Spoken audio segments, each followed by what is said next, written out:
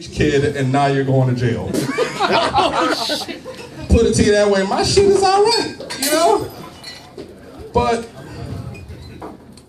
I tell you, that show, it got me through breakup with my fiance and everything. Like, that show was my Zoloft. I'm telling you. Yeah.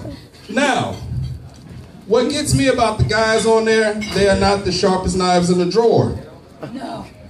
Not the best tools in the shed. Biggest tools, definitely. Not the sharpest tools. If they had half a brain, they would realize that, hey, this is a fucking setup. Red flag number one. When the girl asks for two things that do not go together.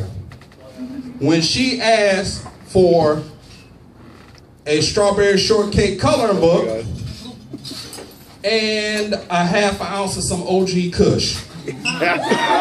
Yes, we got some medical marijuana connoisseurs in the house. Thank you. This is California, so knew they'd be here. No, but that should be the red flag right there. Who the fuck asked for a goddamn coloring book and some goddamn weed at the same time? And these motherfuckers... No comment. I meant children, young lady. Children. Children.